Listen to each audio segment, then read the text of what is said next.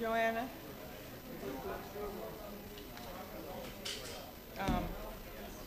They're live streaming it, so it's probably on the YouTube channel now. So Jessica can. Will it be recorded? Yeah.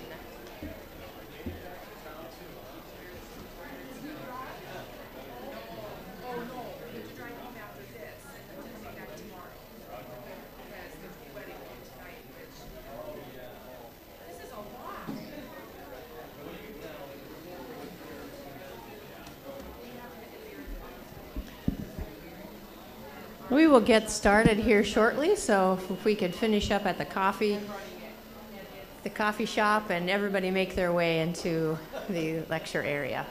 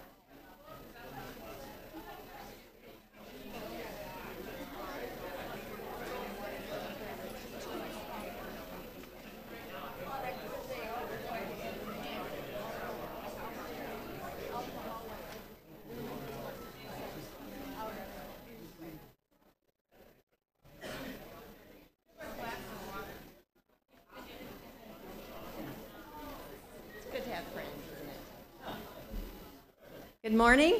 Good morning, everyone. It's good to see all of you here. Thank you for coming. I want to welcome you to the 2022 Opperman Distinguished Alumni Lecture. The Opperman Lecture is funded through an endowed gift from the late Dwight D. Opperman, who attended Dakota Wesleyan in 1947 and 1948. Mr. Opperman earned a law degree from Drake University in Des Moines, Iowa. Drake also has an endowed Opperman Lecture and the Opperman Scholars, which Dakota Wesleyan graduates have received. Opperman was CEO of West Publishing House in St. Paul, Minnesota, where under his leadership the company moved into technology products with the creation of the Westlaw Legal Database. The Opperman Distinguished Alumni Lecture was created to expose current Dakota Wesleyan students to alumni who have found success in their professions. I'm pleased to introduce you to our 22 Opperman Distinguished Alumni Lecturer, Dr. Alice Johnson Butterfield. She has a fan club here. All right. Dr. Butterfield is a native of Mitchell and has achieved global success in her career. After graduating from DWU in 1985, she earned advanced degrees in social work and today is a professor at the University of Illinois in Chicago. She has served as a visiting professor to universities in Hungary and Ethiopia and was a Fulbright Specialist in India. Dr. Butterfield was instrumental in establishing the first ever advanced social work degrees in Ethiopia. Last evening, Dr. Butterfield was honored as Distinguished Alumna from the Ron and Sheila Gates College of Business, Education, and Social Science. So please join me in welcoming Dr. Alice Butterfield.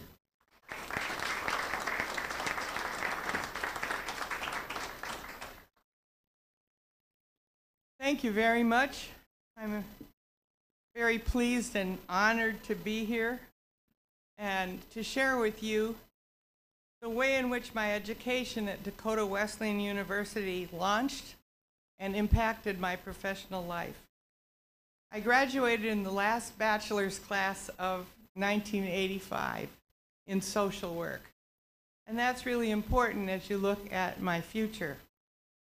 I want to focus on how my life of service and and how that was shaped by Dakota Wesleyan. My lecture won't be a traditional academic discourse, so students, you can stay awake and not worry, but rather travel back to my roots in South Dakota and DWU, and come with me to the world of international social work. Our journey will take us to Romania, Ethiopia, and India. You'll see themes of mentorship, sustainability, the power of ordinary people, and diversity will emerge. I came to DWU after 13 years as a full-time wife and mother, as a family of 5 living on one income, supplemented by mobile home rentals and a lot of sewing on my part. There was no extra money for education. When I rented a trailer to a Native American student who was coming to DWU, he told me that he had a Pell Grant, and in a few days he would be able to cover the rent. That prompted me to go up to the college. I received a Pell Grant and 3 small scholarships, which were really important: the Ada McKeel Bacon Scholarship, Lewis and Julie Erickson Scholarship, and Charles and Ethel Voess Scholarship, and these made it possible for me to enroll. By this time in my life, I had figured out I needed to get a university degree. With Ginger Wintemute, who was on the faculty at the time, and Ann Mitchell also, both of whom were my friends and leaders with me in a 4-H club. Also, my childhood friend Gail Dice, who is here, and Merrill Hatwin, a DWU alum later, developed a program called Catholic Summer Camp that we took to 3 parishes. But when I asked for a small stipend just to expand and continue the program, the answer was no. And it was turned over to another person with a professional degree. I think sometimes when doors close, they're as important as when doors open. And that really prompted me to move forward. I also tried to adopt an Amerasian child from Korea, but I'd run into all the barriers imaginable: interstate compacts, age restrictions, costs, and social workers who ended up asking me what an international home study was. I put that on the back burner and decided I would go to the college. Randy Sprung, who is my professor and is still here, a social worker, and Ginger Wintemute became my professors. I needed to find a field placement in Sioux Falls. I wrote to Catholic Charities. For a couple of years, I had written letters to Father Ben Zweber, a Maryknoll missionary in Korea. Letter writing was the mode. And given all the barriers I had experienced in pursuing international adoption, he offered to help Catholic Charities get a contract with the Korean government to place Amerasian sibling groups and older waiting children in South Dakota. The DWU faculty agreed with my sort of far-out pilot project for my field placement. Not knowing where to start, I did what I had learned at Dakota Wesleyan as a columnist for the student paper. I think it was called the Freno Cosmian. Yeah. I wrote an article on Amerasian adoption for the Bishop's Bulletin, which came out to the Western Diocese, the Eastern Diocese of South Dakota. And on the Monday morning after the newspaper came out, 22 families called Catholic Charities with an interest in adoption. By spring break in 1985, I was supposed to go to Korea to help obtain a contract. The results of my DWU field placement eventually brought 11 children to South Dakota for adoption. As part of that, I was supposed to bring a sibling group of 3 Amerasian children back to my family for foster care with a view to adopt. Eventually, Adam, Michael, and Leah became a permanent part of our family, and I now have 7 grandchildren from these children, including 1 grandchild now, who's also my adopted son, Austin Butterfield Johnson, who is here. At this point, I have to say, Dr. Michael Farney most influenced my life while I was at DWU. I never took a class from him.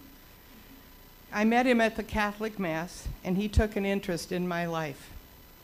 When I shared the proposed events, Dr. Farney told me to let him know if I needed anything. And I've always reflected how many times we might say that, but Dr. Farney meant it. When I reached the point that everything was in order, except the $1,200 I needed to pay for airfare for the children, Dr. Farney asked me to meet. He looked at his wife, Linda, and said, "I don't think that will be a problem." Then he wrote me a check for $1,200 to cover the airfare.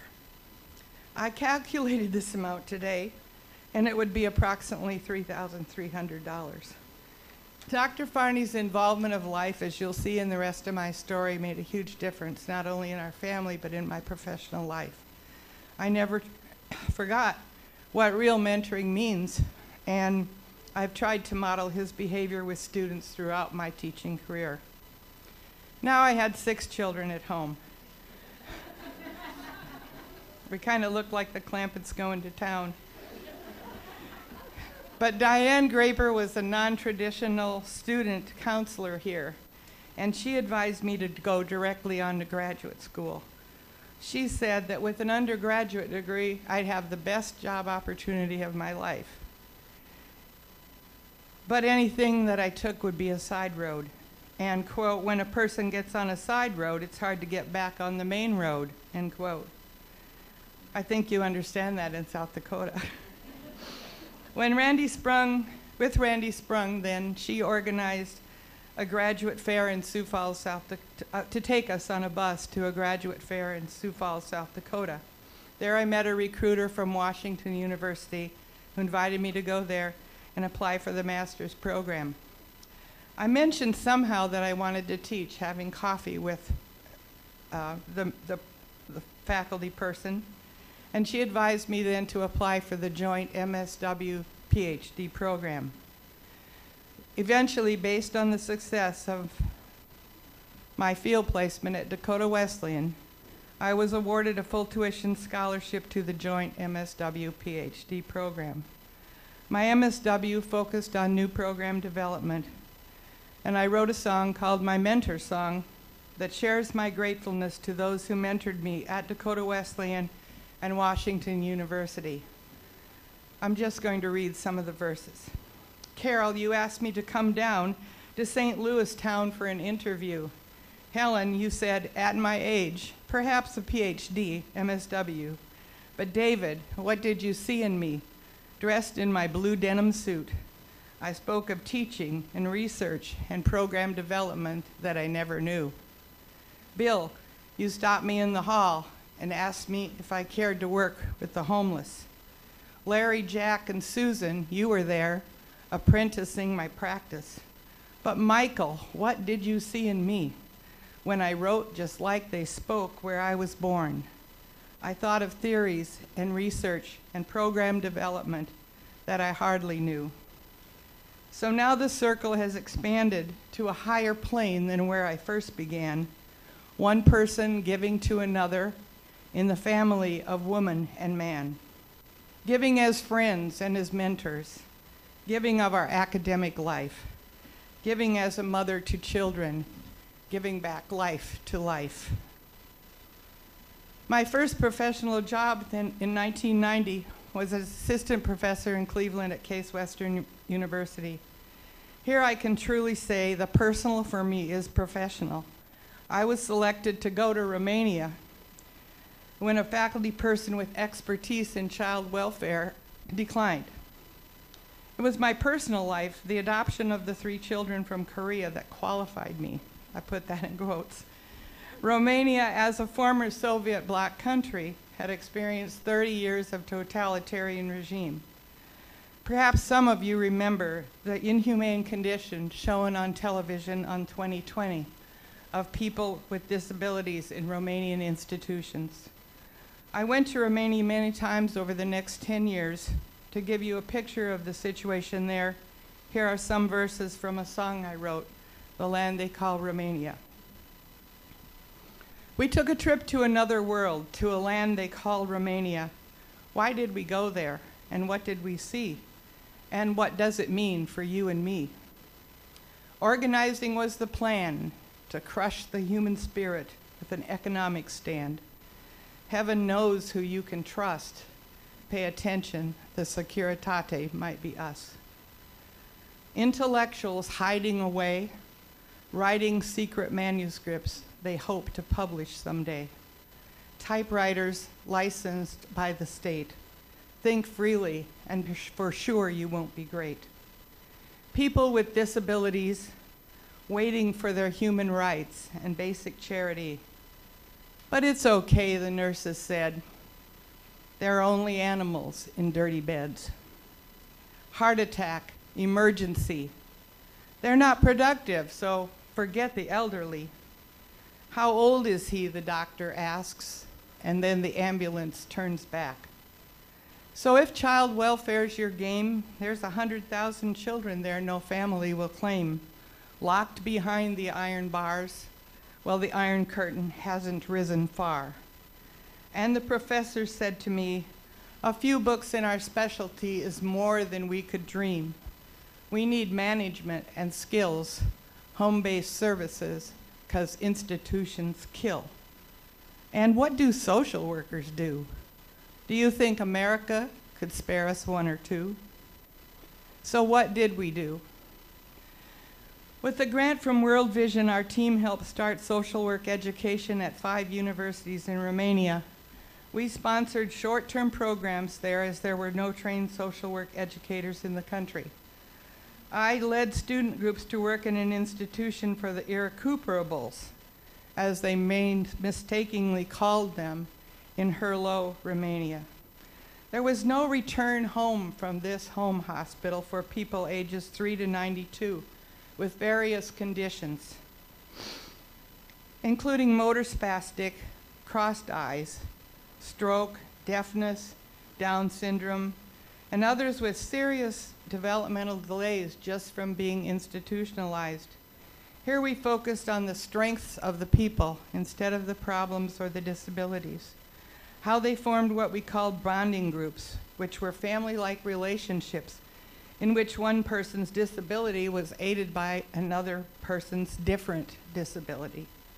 For example, Ludmilla was a stroke victim, a former Latin teacher, bonded with Violetta, her high-functioning Down syndrome daughter, who helped her. And Rodica, a smart wheelchair-bound girl, aided by her shy, developmentally delayed sister who pushed Rodica all over that institution. Not every project is sustainable, and this was a very difficult fact I had to face after working in Hurlo. It wasn't going to be possible to provide ongoing development to help the people in that institution. Nonetheless, there are other effects that give long-term meaning to an international experience for students abroad. For example, my daughter Joanna, who is here, and it's her birthday today, joined the Hurlo team, and her experience forged a lifelong commitment as a social worker with vulnerable children and families, now as a vice president of a large child welfare agency in Ohio. How did Romania shape me? For 30 years, the nonprofit sector had been illegal. In interviewing past leaders of nonprofit organizations, I learned of true religious diversity. During the World War II Holocaust, Christians hid their Jewish neighbors. After World War II, the Jewish community centers were the only nonprofits allowed to operate, and they provided food and medicines for their Christian neighbors. Romania also energized my interest in new program development. After 1989, it was possible to start nonprofit organizations, and these efforts flourished around the kitchen tables of ordinary people. I witnessed Violetta Stan, a pediatrician, her students, a couple of neighbors, an opera singer friend, and a colleague start the House with Open Windows to serve as a developmental care center and early child intervention program.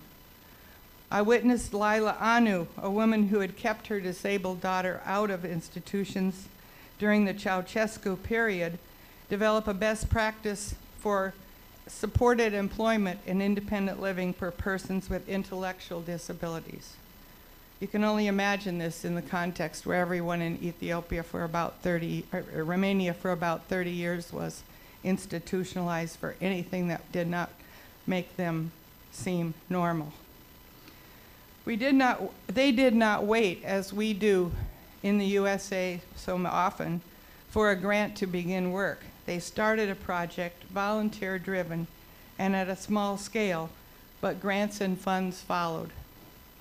I came back from Romania and developed a social work course in social entrepreneurship, one of the first. This experience in Romania really brought me back to my roots in South Dakota, where I witnessed growing up. New churches being developed like Holy Spirit and the rummage sale, and my dad, Wilfred Kessler, starting the sausage supper that I think is still going on today. Okay? I saw new schools, community organizations, 4-H clubs, and extended families start parish fundraisers, build new schools, organize volunteer-driven efforts. And not without a grant, but just calling people together that care enough to act around that kitchen table. In 2000, I was recruited to join the faculty at Jane Addams College of Social Work at the University of Illinois, Chicago. Again, my personal situation of adopting children from Korea, thank you, Dr. Farmi, opened the door for me to go to Ethiopia. Kay McChesney, a college who had adopted 3 children from Ethiopia in 1999, long before it was common, suggested to an Ethiopian doctor that he should take me, as she was very busy with her 3 children. It was the start of the HIV/AIDS pandemic in Africa. My expertise was not in health or HIV/AIDS, but I went to explore social work education. My research through journal articles in the literature had showed that Ethiopia had a vibrant bachelor's program through the 60s and 70s, and then the literature went silent. I kind of fell into this, really. You know, there were just something like doors open and you're there. I feel so fortunate. I met Professor Seyum Jaber Selassie, who had been trained as a social work professor in the US and had gone back to Addis Ababa all during the Derg regime and been a professor. After the military regime fell in 2000, he put a master's degree in social work in the strategic plan of the university.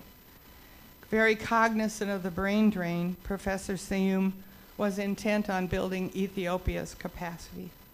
At our first planning meeting, he said, "Sustainability is built on the capacity of the faculty." I took it to heart that sustainability, not only in academic programs, but in anything we start, should be planned from the beginning.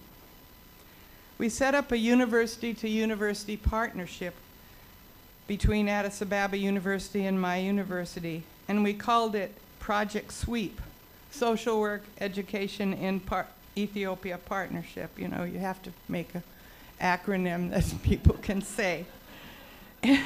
To some, SWEEP was just a web page, but it really was more than that. It was a vision and a mission. We staffed the program by reaching out to colleagues in our networks, and we used block teaching. International faculty sandwiched teaching courses between semesters, used their summer vacation. Some were retired and went, others used sabbaticals or Fulbright awards. We staffed that program for about 5 years till they had the capacity to teach themselves. Overall, the mantra for the MSW program was, as Dr. Abby Tassi, our volunteer dean at the time, stated, "We will start the MSW program with or without money, with or without office space, with or without books or resident faculty." Again, that figuring out how to do things by just getting started. It was the first ever MSW program in Ethiopia since the bachelor's degree had ended 30 years before. We started the PhD program about 4 days after the first graduating class, knowing that sustainability is built on the capacity of the faculty. At this point in 2020, just at Addis Ababa University, there has been 1,492 graduates. A good portion of those are their own BSW graduates that they started all without any partnership help later, 589 MSWs and 40 PhDs. Through doctoral education, social work now is spread to 13 universities through the country. This development was really possible because of policy. The government set an admission requirement that those who applied to their this PhD program had to already be employed as a lecturer in another university. The idea was that such persons would get a leave from their current university, go get their degree, and go back and teach. And the minute they got back to their former university, they were asked to start a social work program. So that's how it spread. The projects that's dearest to my heart, I think, though, is my work with people living in the urban slums called Addams in Ethiopia. It's called the Addams Safer Community Partnership. Based on student work and courses, some action research, and all those MSWs had to do thesis research, so we had a lot of information and a lot of connection with urban slum communities, especially those near the university. In reaching out then to this community where we had relationships, we shared the guiding principles of asset-based community development, or ABCD. And these strategies are not top-down development, but they're really bottom-up, that start really with what the community, what regular, ordinary people want, and then bridge outward. The Oak Foundation agreed to fund our project, which did not have any predefined outcomes. And for those of you that have ever written grants, they want to know how many people are going to come and how many training sessions you have, et cetera, et cetera. But we convinced them that we would improve child well-being in the community, and we would do that through the people's own projects with our support. So the partnership did not bring pre-identified projects to the community for their acceptance and participation. Rather, university and community leaders would work with the residents to prioritize issues, understand, document, and organize the community's inherent strengths and capabilities, and develop methods of community organizing alongside the residents. It would implement short-term projects using participatory methods and work to build the partnership's organizational capacity, again, to sustain its long-term activities. The involvement of children in this effort was really unique. The Addams Safer adults had included children as equal members with adults in their planning process. And this is because of the value in my work, not only in Ethiopia, but also India and Romania, how much people place on the UN Convention on the Rights of the Child. It's very different than here, where we look more as children to be protected and don't really push forward their rights. So they included them as equal members in their planning, and as the children were experiencing this, they came to the partnership leaders and wanted their own ABCD visioning process. In turn, this fueled the whole effort, which I thought it's really something not rocket science, but we all love our kids and we want the best for them, sometimes wanting more than they want, right? And it was true there. So what did the community want? The children wanted books, and this was echoed by their parents. We were able to partner with Books for Africa, and 40,000 books came to Addams Safer with 2 additional containers to the universities. The books had meaning, additional to the fact that it was a book, that which we call low-hanging fruit in development work. Communities need to see some early results in their efforts, to keep them involved, to give them hope, and to help ordinary participants believe that their time is worth the effort. The books provided that. The most important outcome turned to be something we could never have planned, because at Dakota Wesleyan I never did anything with theater. So it was a children's theater group. none of us had expertise in theater. So we found, when the children came and wanted a drama group, we, in ABCD, look at what's available in the community with strengths and capacities, and the partnership brings from the outside to fill a gap. And there was a Pushkin Center outside the community that had drama training. We were able to fund drama training for eventually about 150 kids from the community.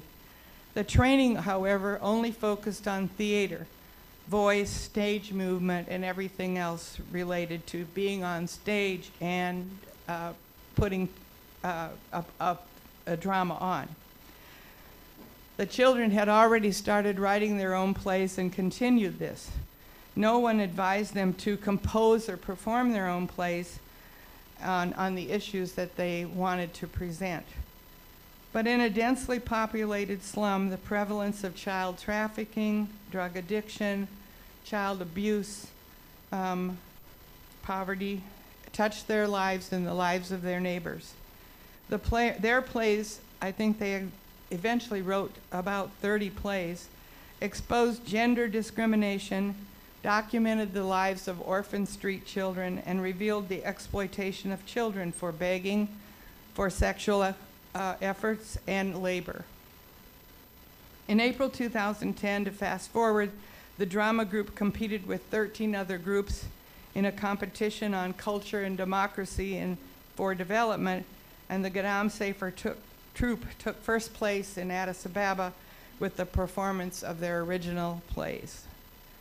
This taught me that really clients know more, clients know more than we as professionals know about the social problems affecting their lives.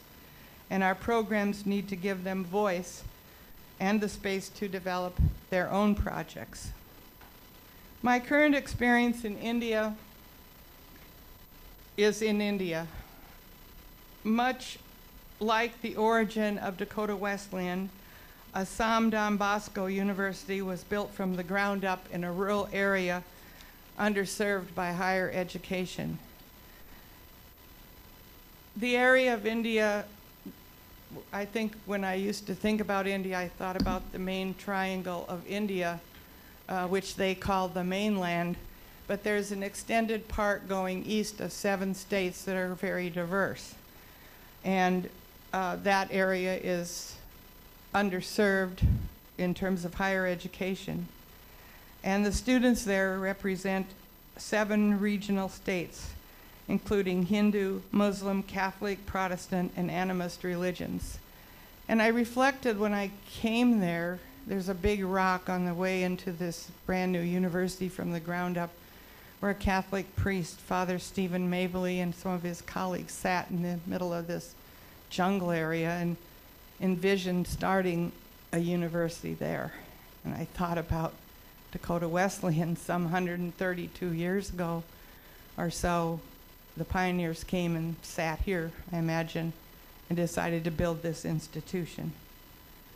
My work there as a Fulbright Specialist is really centered on helping them verify what they're already doing and giving them some academic language and some support around their creativity and their outreach to the local villages. I'm helping them formulate some projects using asset-based community development and based on my experience with children in Ethiopia.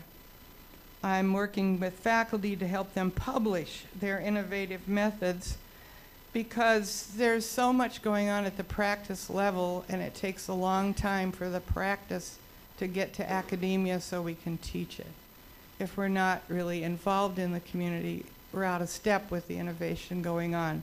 So I've been committed to try to help practitioners get their work published so it can eventually filter into the readings for higher education. Well, in closing, framed on my office wall is the Bishop A. James Armstrong Peace and Justice Award that I received from DWU in 1985.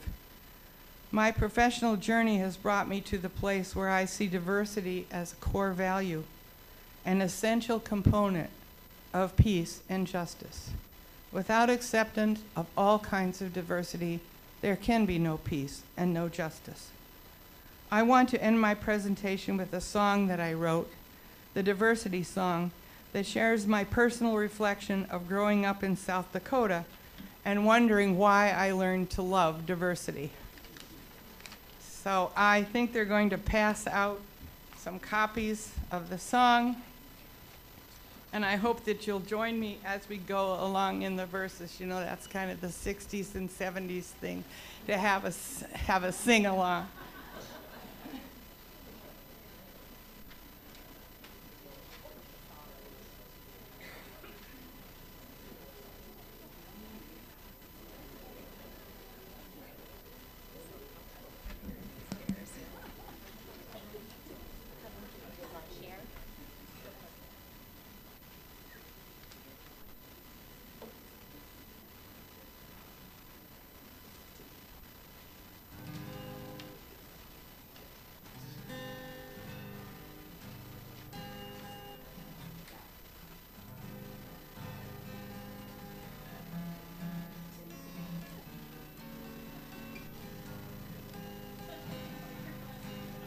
Well, I grew up on, I always have trouble with this start, okay.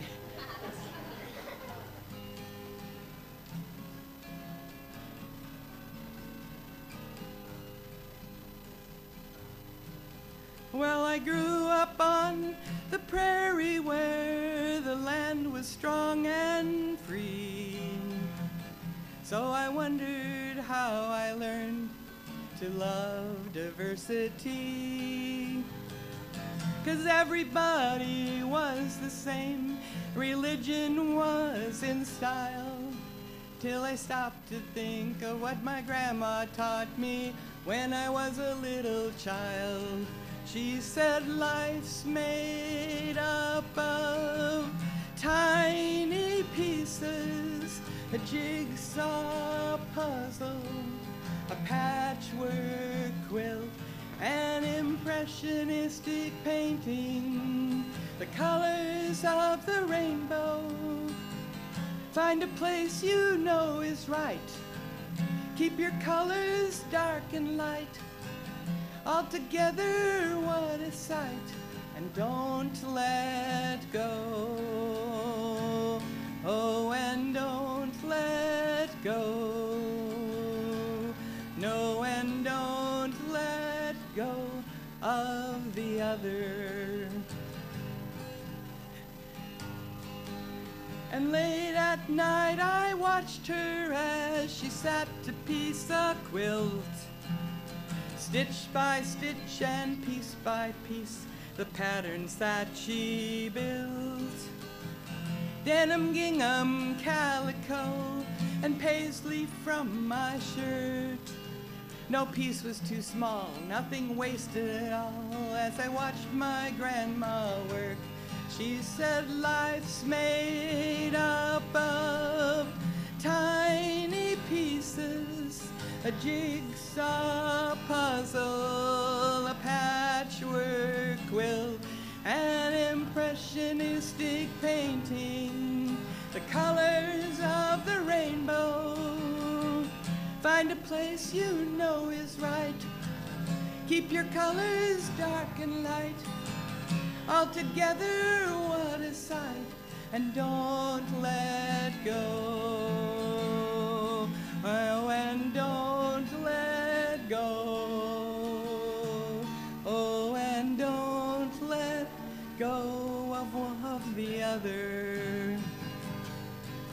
Well, the first thing I remember, I was sitting on her knee, and 1,000 jigsaw pieces were staring back at me. Find the piece with the different colors, keep the borders in a line. All the pieces will fit, and the picture we'll get will be beautiful in time. She said life's made up of tiny pieces, a jigsaw puzzle, a patchwork quilt, an impressionistic painting, the colors of the rainbow. Find a place you know is right. Keep your colors dark and light. All together, what a sight. And don't let go. Oh, and don't let go. Oh, and don't let go of the other. But the treasure I remember most was hanging on her wall, an impressionistic painting of the Dakota land in fall. Upon close inspection, rainbow colors brushed separately, but when we stepped away, I could hear her say, "See the prairie bloom strong and free." She said, "Life's made up of tiny pieces, a jigsaw puzzle, a patchwork quilt, an impressionistic painting, the colors of the rainbow. Find a place you know is right. Keep your colors dark and light. All together, what a sight, and don't let go. Oh, and don't let go. Oh, and don't let go of the other. Well, we're all like little pieces, different shapes and different size. Asians, blacks and redheads, brown and blue and hazel eyes. We come from near and far, and we live differently. But the words in my head that my grandma said help me love diversity. She said, "Life's made up of tiny pieces, a jigsaw puzzle, a patchwork quilt, an impressionistic painting, the colors of the rainbow. Find a place you know is right. Keep your colors dark and light. All together, what a sight. And don't let go. No, and don't let go. No, and don't let go of one another."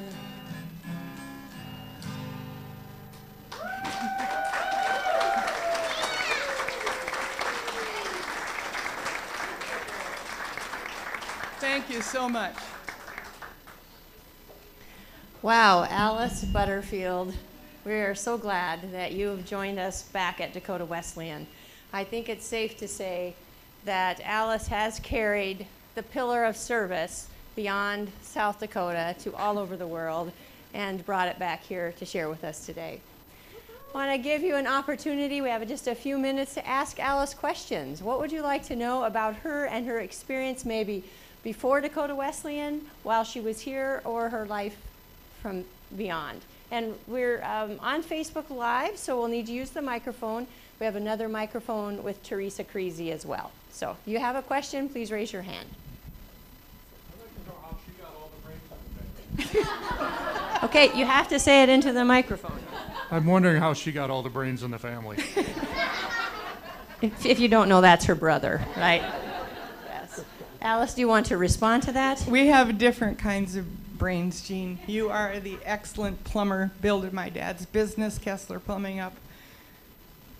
Grouse guide, elk guide, hunter, sausage maker. I love my brother and his support for me all these years. Thank you, Alice. Wonderful. Just a different kind of smart, like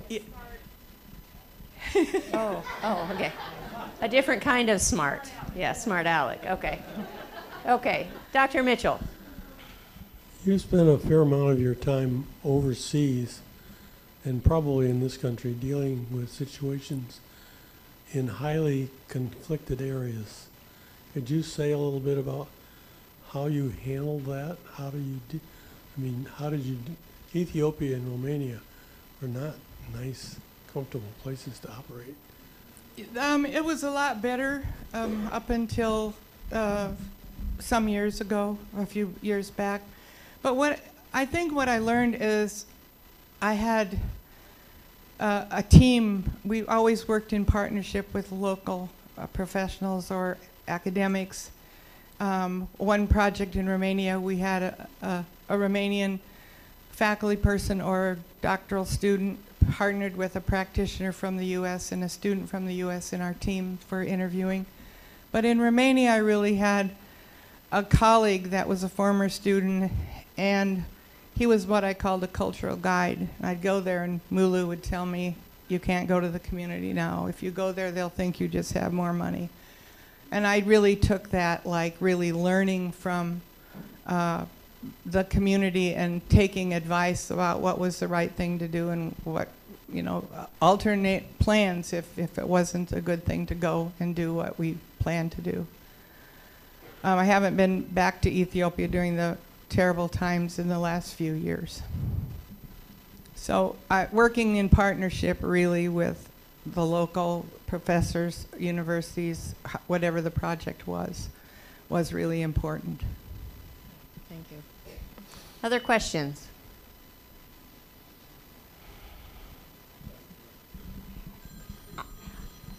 As a mother, and I'm hearing that you had many children, we would like to know did you ever take the children with you overseas? Well, my one daughter, Joanna, can stand up here. Yes, she did, and I think that's one regret that I have. It was just complicated. I was working there. They were, in school, and it was hard to leave them. There's always another side to these success stories, the difficulties that you face, the things that you weren't there for. There was a sacrifice that my family paid for this. I said last night, my life has always been some combination between Catholicism and United Methodism. And in this period, I went to my Catholic priest, Father Dan Begin, and he said, Alice, you have to go, they'll be okay. But there's the other side is there's always the stressors on the family. And why I brought so many of them here today was so they could hear, like, okay, what did I really do over there? Was it worth it now for you? Okay, Dr. Kelly? You mentioned a time when people in communities were really coming together to do what was needed in order to better well-being within those communities. What conditions do you think facilitate that or encourage people to act to fill a need without grant funding? Well, a lot of the teaching that I do now, I draw on the word of asset-based community development, and it says that how many people do you think you need to make change? And I ask my students that, and some say, well, you need 50, you need 100, or you need a mass amount, or maybe 25, but the literature shows us that you need about 7 people who, and the quote is, care enough to act, right? Because we all care about many things. But what do we care enough about to act on? And that's the key. I think today it's more difficult because social media, it has its very wonderful benefits, but it also consumes a whole lot of people's time in comparison, especially with young people.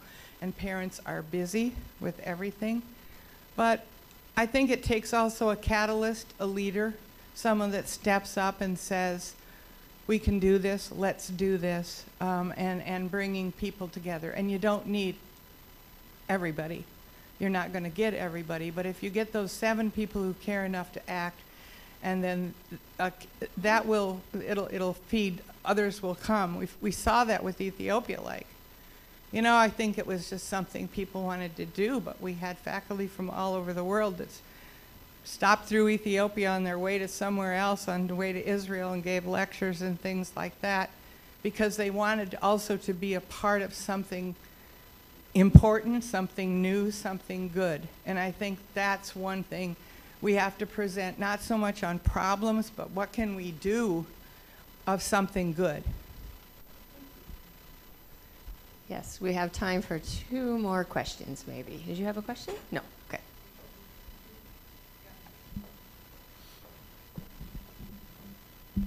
Well, first of all, thank you for this last song. I think there's many of us in this room that have asked ourselves the same question.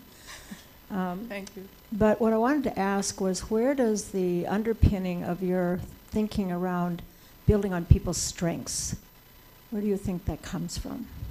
Well, I like the capabilities approach, and Amartya Sen, the Nobel Prize winner, worked on that, but also I think it's Professor Nussbaum at the University of Chicago, the capabilities approach, and it fits in with strengths-based social work, where we try to look at the capacities and the strengths that people have, not just their problems.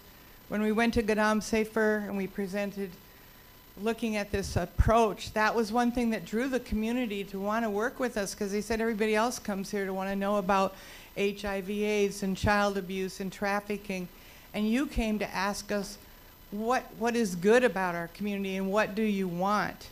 And that was just such a different approach, and I think that resonates with all of us, because and a lot of social science research, as you students know and others, is a lot focused on problems and need-based. So that there are some academic theorists and scholars out there that are trying to push forward the idea of strengths-based interventions. All right. Any other question? If not, I have a closing comment. Alice, last night you shared a little bit of your first adventure into activism, if you would call it that, about your Jesus bus. Yeah. So you want to share with the group in closing about your Jesus bus. She's a little bit of a hippie, I think, back from the day. Well, I started out at Presentation College with a 2-year degree. I wanted to be a high school art teacher, even though when I got there, I mean, they didn't even have any courses in secondary education. But I really went there to figure out about whether to be a nun. And as I shared last night, I was really sort of obsessed with that idea, whether that was my calling in life or not. And when I went there and applied for their new program after Vatican II, they rejected me because they said I was going to be a rebel. But my friends nuns went to bat for me, and they accepted me, and I spent 1 year not in vows, but try to explore that, and figured that really wasn't the path for me, and remember sort of arguing with God that you know, the Catholic view is God is calling you and you're not answering. And I'm like answering since 2nd grade, right? And he's not calling. So I transferred as a junior, and then I met my first husband, Bob Johnson, and he took me to a prison in Montana, and I met axe murderer at 14 and others who were in a yoke fellow group, and where Christians were going in and visiting, and I gave my guitar to a young man, and I walked out of that prison and said, school is petty. And I think if I had a mentor at that point, social work would have been it, but I didn't know that. So we bought a bus, and we painted Jesus is coming soon on the, I think I've tried to destroy all those old pictures, but and it said heaven on the top. It was a Greyhound bus, and we took off across Canada and visited the Native American reservations and took books and shoes in their Bibles, I think. And then we ended up in Hawaii, where we went to witness on the islands, and my daughter Joanna, whose birthday's today, was born there, and they didn't let us go visit the leper colony with a new baby. And we came back, and then Priscilla Irwin, that used to live here in Mitchell, we had contact with her, and she was moved to Iowa and organized a whole group of people from the church that would gather clothes and shoes for to Mexico, and I put in an order for 3 bathtubs based on our plumbing background, Gene. We know Dad planted flowers in them, so why can't we feed horses in one and make a bathhouse for women and one for men? And so they met us at the border, and we went into Mexico. And my husband at the time, don't even ask me how he talked customs into letting our caravan in. And then I ended back up, fast forward. We were living on faith, and it was good, but at this point I had 2 kids, and we ended back up eventually in Mitchell. And that's when I found Dakota Wesleyan being here. And I think so much about mentorship and how important it is in all ways, from what Dr. Farney did personally for me, believing in me, and Dr. Mitchell and Randy Sprung and other faculty later. If I had known about social work, I probably would have found it earlier. So at least I sort of reclaimed my wild and crazy days where my parents didn't know really what I was about. So that's why I came to Dakota Wesleyan, because it was here and how important that's been in my life. I'm deeply grateful, and I thank you so much for this opportunity and for this award. Thank you, Alice. Thank you. From Jesus bus to Ethiopia, everywhere. Thank you all for coming.